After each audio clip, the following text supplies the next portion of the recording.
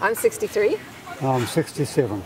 We've done a lot of ultra running, and we thought, well, this would be a great thing to do, great way to see the country step by step, and also a great way to bring a good positive message to the people while we're doing it. Limitless the,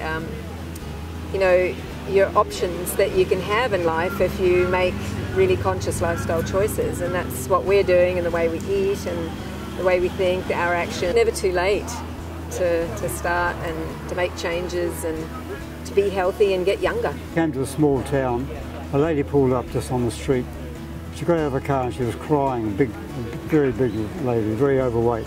So I watched you on TV last night. She said, I've been going to run for 8 years and I've been sitting on the couch just getting fatter and fatter. She said, I started running this morning.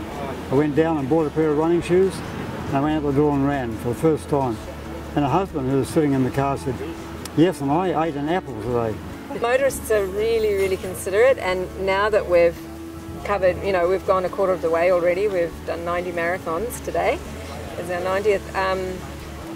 A lot of people have heard about us. We've only got this much room on the side of the road, and moments like that we stop and just hold our breath, and just keep following us, watch us, keep an eye on the website, which is runningrawaroundaustralia.com. There's a link through to our Facebook page. We update that every day. It's like every day is a new day. We're heading north, or now we'll be heading west. And so we don't know what's around any of the corners, so there's always that. What we're going to see, and the people that we're going to meet. And a new town, a new little place we can run through. you can do it.